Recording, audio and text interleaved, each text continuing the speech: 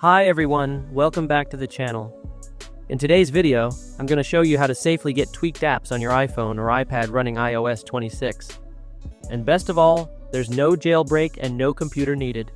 This method works on the latest iOS updates, and it's completely safe to try.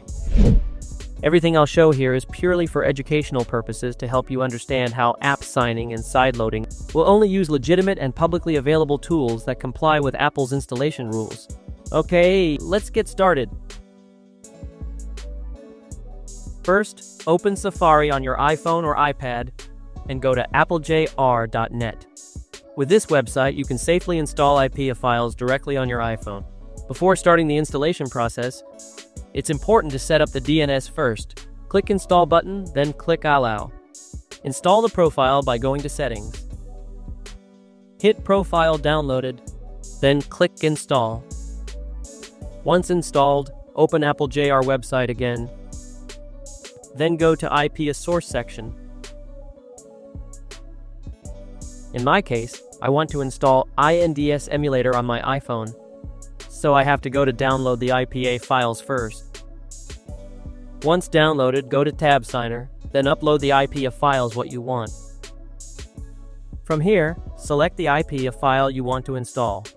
You can find it inside your Files app.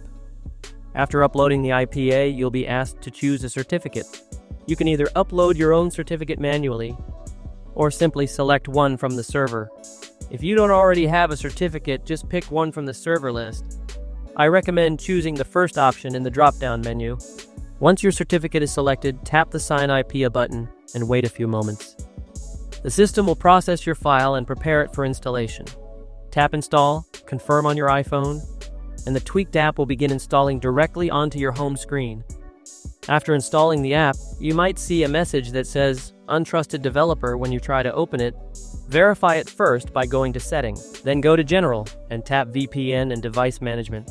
Tap Trust and Restart.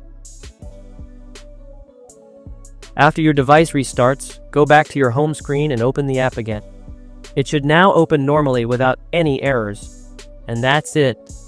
Now you know how to safely install and verify tweaked apps on your iPhone or iPad running iOS 26, no computer, and no jailbreak required.